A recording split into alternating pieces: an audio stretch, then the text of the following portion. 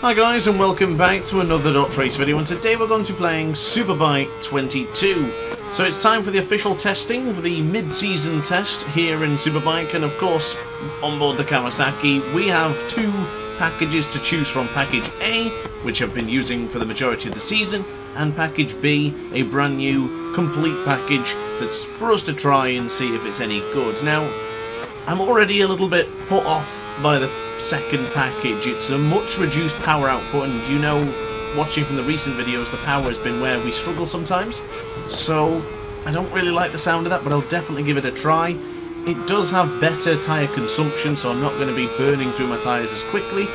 So I'll have to give that a try as well. But for now, straight back onto the original bike, get a good feel for it once again, and then we'll start looking at Package B. But to be quite honest with you guys, I do think Package A is going to be the package we'll choose from. But back in Misano, happy, very, very happy to be back in Misano. We had some tough Grand Prix in the past couple of career mode races.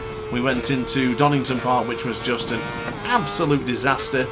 And then Most, which was a mixed bag, but we ended on some very, very positive results. I'm rather looking forward to the next couple of Grand Prix. I do think going into Manicours could be a struggle, but Catalunya, track I know pretty well, pretty competitive there as well, so keen to see what we can produce in the Spanish track in Barcelona. But across the line, first time around here in Misano for the test, it's a 1:33.089. That's nothing too groundbreaking, and to be honest with you, I said a 1:31.1 in an online session a couple of weeks ago, a couple of days ago. I cannot remember when I did it, but it was a 1:31.1 and I was quite happy with that one. So a little bit wide into Rio.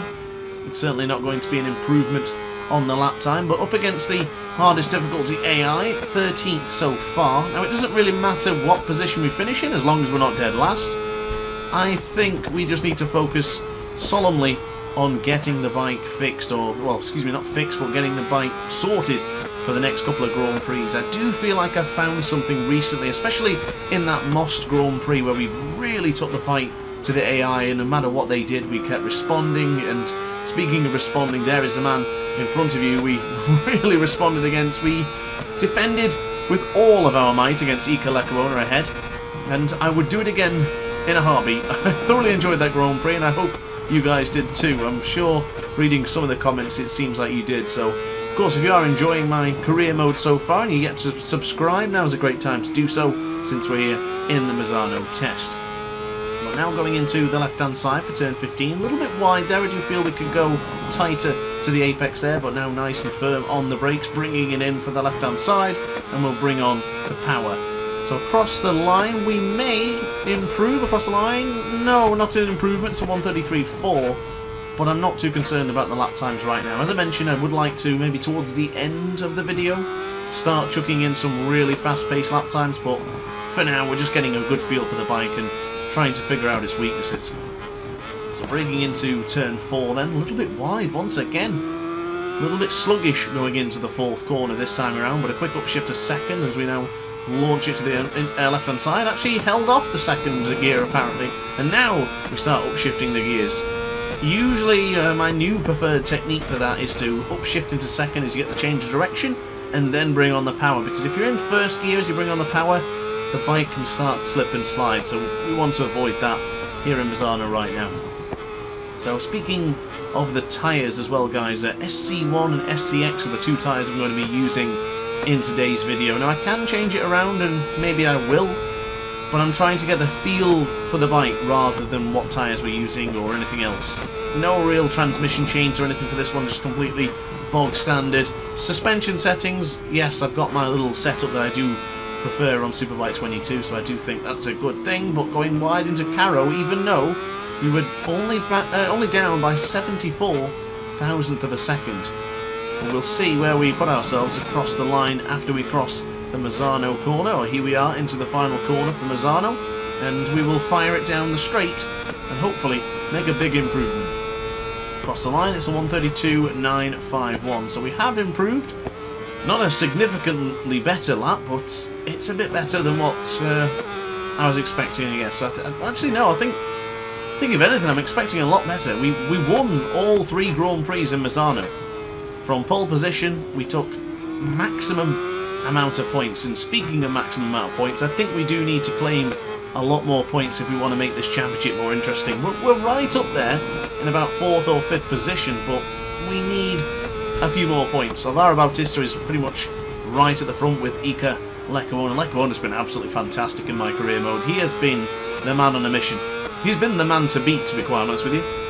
But now to the right hand side for Toronto, into turn 9, then into turn 10, which is Toronto there, nice and tight to the apex. We have closed in on Iker Lecuona ahead. The Valencian-born man on board the Honda is just a couple of bike lengths up there. We may or may not get in our way as we go into the final sector, but into Cavone, and now to the right hand side, into turn 12, then into turn 13, and then nice and tight to the apex for going into Caro for 14. Across the sector there, 41,000 of a second up compared to Bautista's time. So to the left hand side, what a bizarre spot for Lecuona to start braking early then. Give that man a penalty. But to the left hand side for Misano, now bringing on the power. We may get the top spot across the line. Across the line it is, down by 97,000 of a second. But now it's more important things about chasing lap times in here.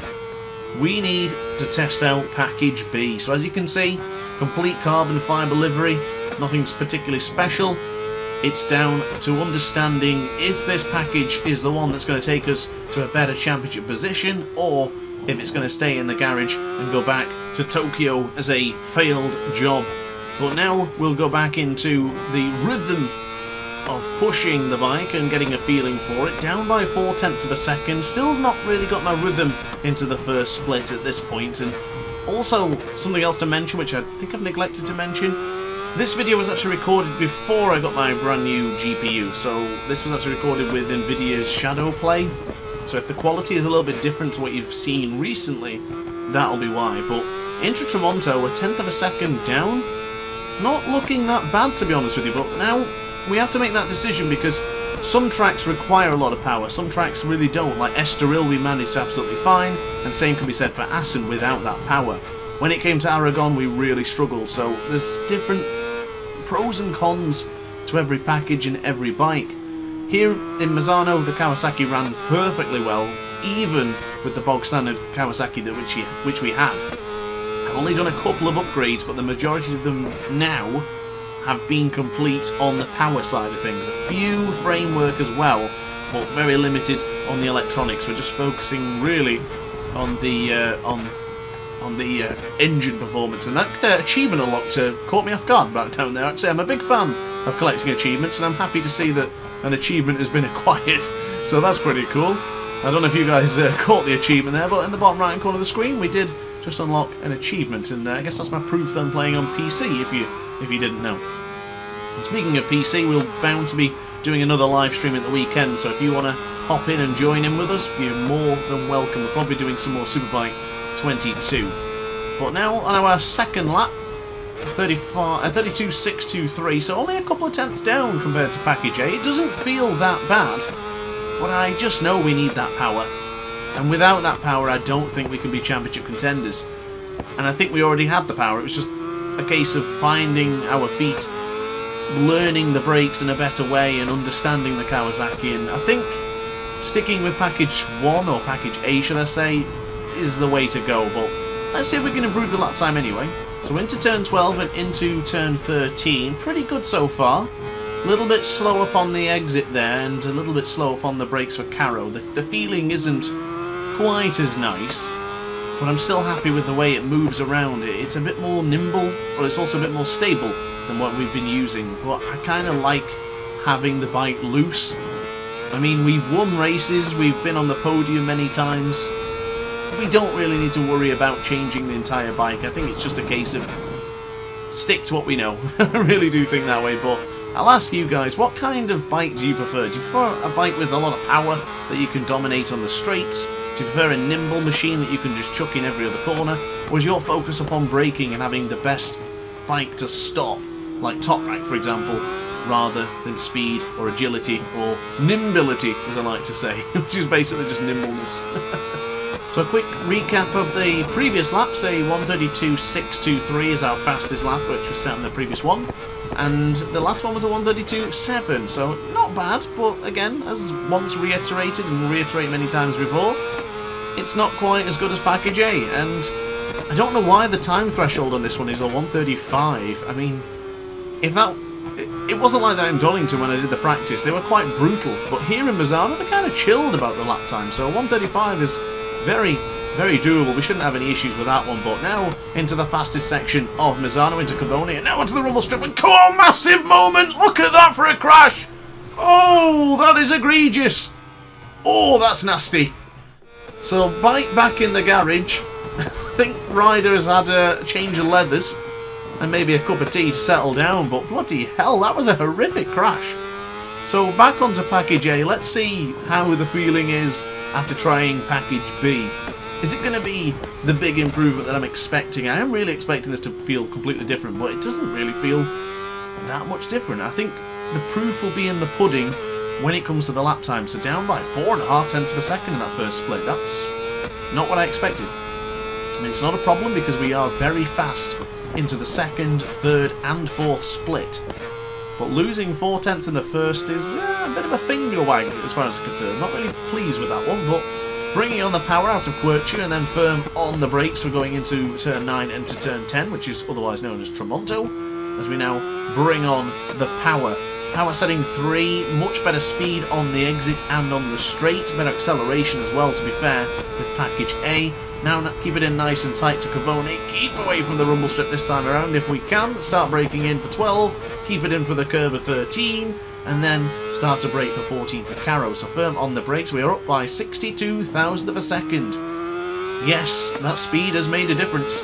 The bike does feel better, but that's too tight to the apex. Oh, goodness me. That was a bit too eager to get a better lap time there, but ignoring that, we've got a couple more laps in me yet. Let's do a few more and then let's have a look to see what best lap time we can do. I would rather finish top. You know, a bit of confidence going into Manicours. It's what I'm looking for, and I feel like I found something, and I feel like I want to share it. I want to show my skills off right now. So Tati Mercado in the way. Can you move out the way, pal? He's in his second package as we go firm on the brakes for Rio. Bring on the power, keep it in nice and tight. Little change to the direction there, little quick upshift a second. Bring on the power, only down by 2.5 tenths of a second. This could be a pretty special lap time. Firm on the brakes will go for Quirchia. Keep it in nice and tight to the apex on the left hand side. Can't get any tighter than that. Bring on the power. Probably should have ran it a little bit wide and then brought it back in, but it's quite okay. Firm on the anchors will go for turn 9. Up into the second split. So it's a red sector time for the second one. That's good. This is better. This is coming now, isn't it? You can see it. It's all piecing well together. We'll bring on the power. Hopefully we don't muck it up into turn 13 and 14 like we did earlier. To Cavone, we managed to avoid the curb, the rumble strip. Keeping it in nice and tight to the right hand side for 13. Firm on the brakes will go for 14, and we're up by 2 tenths of a second. Beautiful. Absolutely beautiful. Quick upshift there to avoid the spinning of the rear tyre. Nice and tight to the apex of 15 without abusing it. Firm on the brakes for Misano for turn 16. Keep it in, keep it in, keep it in. Bring on the power, run on the rumble strip, keep in line, and across the line this may be a 131.